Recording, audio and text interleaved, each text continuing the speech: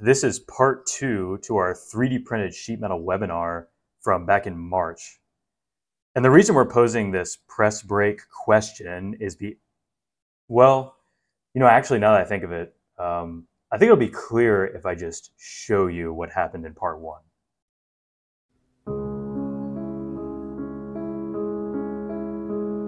I just can't do it, Captain. I don't have the power. I'm too weak. You're what the French call les incompétents. What?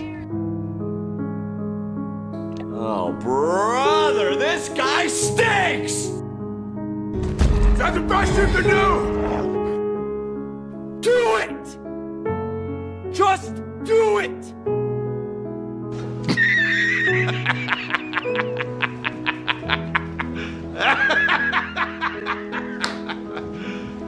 You serious? You gotta do better than that. It doesn't work as a thing on a table. Perfect. It doesn't work. But it doesn't work. Well, I mean, it kind of worked. The dies in the drill press vise could stamp really thin gauge metal, but you can forget the thicker stuff. And I know that since most sheet metal customers are bending and stamping sheet metal that's quite a lot thicker than 8 thou tin and 10 thou brass, we decided to go back and revisit this webinar to truly test the capabilities of 3D printed sheet metal tooling. Only this time, we'll be using proper equipment. Now, our stamping die will still feature our MLC logo as before, but we had to make some minor alterations to the file so that the die can be now compatible with a different piece of equipment. My coworker James Frick went back into his SOLIDWORKS assembly of the original vise-compatible die and modified it to be compatible with a press brake. Now, the press brake in question is an old 200-ton unit that belongs to one of our longtime SOLIDWORKS customers, AMK Manufacturing. More on them later. With the setup complete, it was time to prepare the 2 die halves for printing. When it comes to 3D printing strong parts, there are strengthening methods that can be performed in CAD. These are things like fillets and gussets, ribs. These are all great strategies, but due to our fitment limitations in the press brake, there really wasn't much we could do in CAD to make these dies stronger. So that leaves us with relying on the print settings we choose in the slicer. And since we'll be printing these dies using our Markforged composite printers, I know we can make these parts rock solid. When discussing part strength, you must first consider orientation. FDM parts are not predictably durable across every axis. So what I mean by this is if the XY plane represents the print bed, FDM parts are very strong when resisting forces applied in this XY plane. But when you start talking about point loads applied in the XZ or YZ plane, FDM parts don't really handle that nearly as well. The reason for this is due to a phenomenon called layer delamination, which just means that the layer-to-layer bonding is not very robust when under load. Now, fortunately, in our case, we have a uniform or distributed load across the die's faces. So we have more flexibility in the orientation we choose.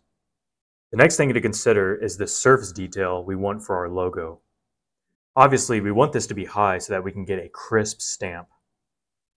Faces in the XZ or YZ plane always exhibit the best surface finish on an FDM part, so we want our logo to be on one of these faces. So with all this in mind, we have 2 options. We can either orient the part like this, or like this. Now, standing the part up vertically means print time will increase, but we won't have support material. And if you've seen a couple of my webinars, you know I really hate support material. That's why we opted for this orientation. But if time is a more critical metric for you, you can print it in the other orientation. From here, let's choose our materials. Onyx is Markforged's longest running, easiest printing, and one of their strongest materials. Plus, it's reinforceable, so we'll opt for that. And speaking of reinforcement, let's choose a fiber. We have both fiberglass and carbon fiber available in our inventory. Carbon fiber provides the highest strength to weight ratio, while fiberglass is a great all-around fiber reinforcer at an unbeatable cost. One of the Markforged AEs, I remember, he said that fiberglass can handle 90% of load-bearing applications. Therefore, we ended up printing a set in each. The other difference between the two fibers is that fiberglass only prints at 0.1 millimeter layer heights, whereas carbon fiber only prints at 0.125 millimeter layer heights. Now that our materials are locked down, let's take a look at our infill settings. 37% triangular infill is default because it is a very optimized case of strength to surface finish to print time, so I almost never change that. Roof and floor layers are fine to leave as is since this isn't really relevant to the strength of this part and its current orientation. However, our wall layers will be very important to review. Customers ask me sometimes how they should modify the infill percentage or the infill itself to get higher strength parts. But in reality, the infill doesn't provide much in terms of strength to the part. It's really the wall layers that are a more significant metric to review. CNC Kitchen has a whole video testing this, and it's a pretty interesting watch, so highly recommend you check it out. Now, 2 walls is the default from Markforged, but as you saw, we bumped it up to 6 just to enhance the strength of the part. Now, you might be asking, wait, what about fiber? How do we go about kind of modifying that? We can actually do this in our X-ray view.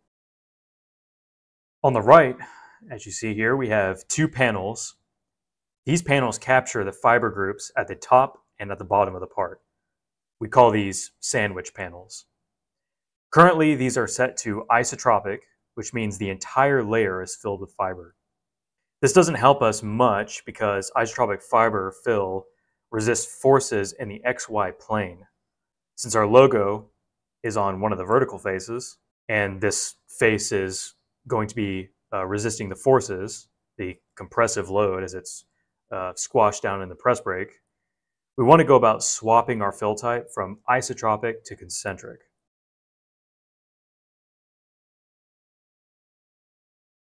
Concentric rings resist forces in the XZ or YZ planes, so it's exactly what we want. The theory behind all of this is really well explained in the Markforged University Composites course, which is probably the best 3D printing course I've ever taken. It took me about 4 years of learning on my own via YouTube as a 3D printing hobbyist.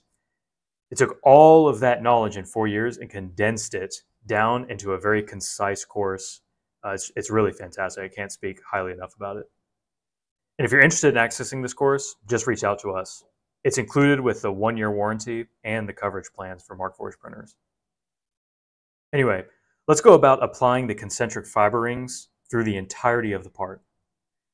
Now, one downside here is our print time went up very high from about 12.5 hours up to almost 18. So it's actually very efficient to, instead of choosing the entire group for our fiber pattern type here, to drop this down and select stripes. I highly recommend this when it comes to concentric fiber applications. For our application, we opted for 20 stripes of fiber, and we leave the 4 fiber layers per stripe at 4. So I'll just highlight this and select 20. And I'll select Apply Changes. Another benefit of striping is how Eiger sandwiches every strip with solid infill. This helps to provide additional strength beyond just the fibers themselves. We simply repeated this process with the other dies and the other fiber types and hit print. Since we have an X7 and a Mark II in our office, we were able to get these parts printed much quicker than if we had only had one printer. I love having more bandwidth to work with, for sure. Also, if you're strategic with when you start a print job, it feels like a time warp. Starting a print in the afternoon and having it ready in the morning is so nice. 3D printing definitely is lights out manufacturing. Okay, parts are ready. It's always fun to remove the build platform to better observe the beauty of these parts. The 2 die sets look great and they felt super robust, so we were really excited to put these to the test. All that was left was to schedule some time with a press brake, and there was one person that came to mind who could hook us up. Her name is Anna, and she's the owner of AMK Manufacturing over in Alpharetta, Georgia.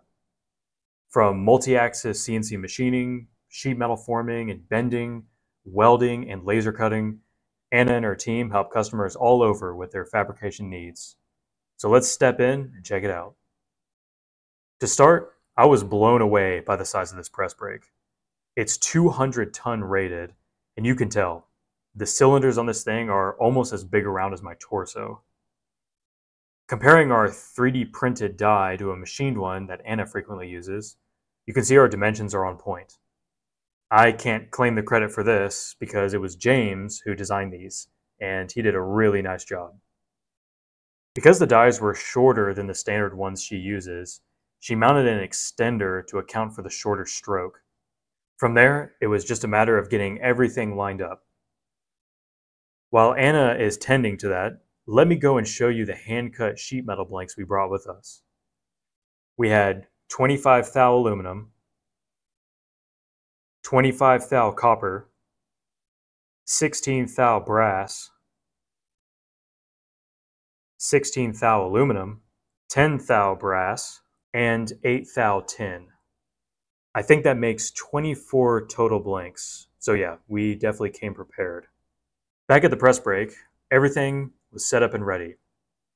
Our first test was 16 thou aluminum using our fiberglass reinforced die. Here we go.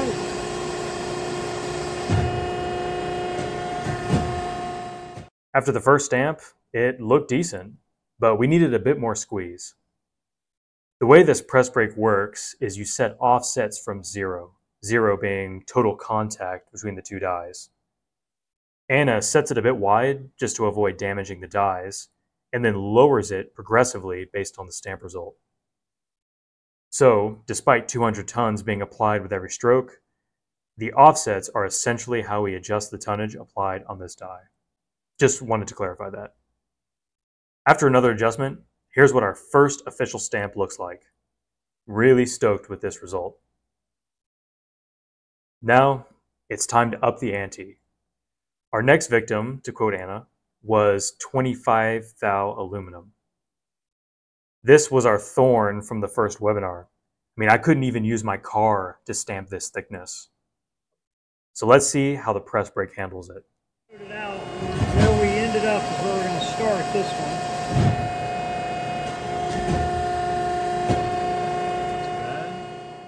one. Wow, piece of cake. What an improvement that is. From there, we stamped our 25 thou copper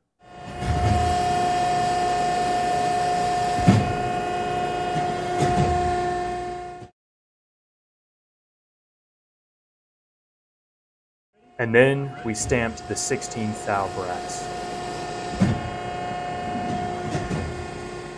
With all these successes, I was feeling really confident at this point.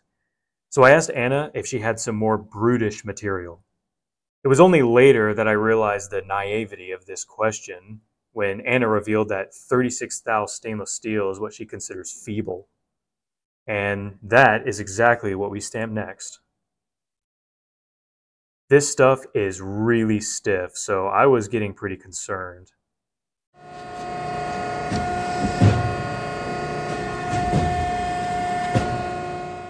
With the first stamp, you can see that there is an impression of our logo there, but it wasn't brilliant. So Anna went about lowering the offsets even more. But here we go. If that helps out, I got a carbon fiber set here too. That one. You saw how much I compressed the die on that. I did, yeah. Considering the embossed and engraved heights of the lettering, our surface offsets, and the vast difference in elasticity moduli between the two materials, we just weren't going to get as fine as a result as we saw with our thinner materials. But who cares? Let's go even thicker. Here is 60 thou aluminum.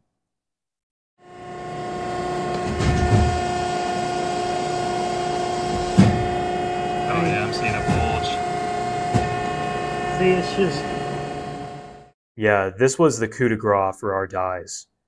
You can actually see visible damage occur to the lower die during the actual compression stroke. It really took a beating. Looking around the die, you can see that the roof and floor layers collapsed, causing wrinkling on the sides of the die, and the infill got crushed too. But we weren't throwing in the towel yet, because we had our carbon fiber die set to test. First, we ran the 36 thou steel through.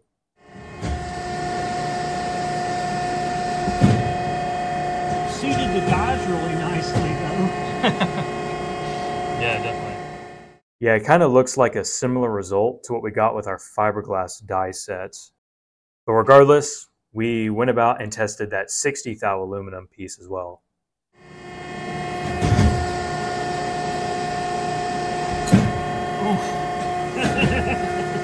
Didn't like that. Oh man, you can actually hear the crushing of the dies with that. That is brutal. The damage on this set is very similar to what we saw with the fiberglass set. However, we didn't see the same infill destruction. And I just chalk this up to the higher stiffness that the carbon fiber imparts to these dies. And I wanted to show the damage to the fiberglass dies one more time as a nice comparison. It's really interesting to see how things fail. And speaking of failure points, we did not run these dies through simulation in Eiger because we were interested in the point of failure, not necessarily deflection. So it wasn't really relevant here. Well, that wraps it up for me. But all this work made us think. I wonder how a 3D printed sheet metal bending die would do. So maybe a part 3 coming in 2025. Stay tuned for that. But anyway, I guess open it up for some questions.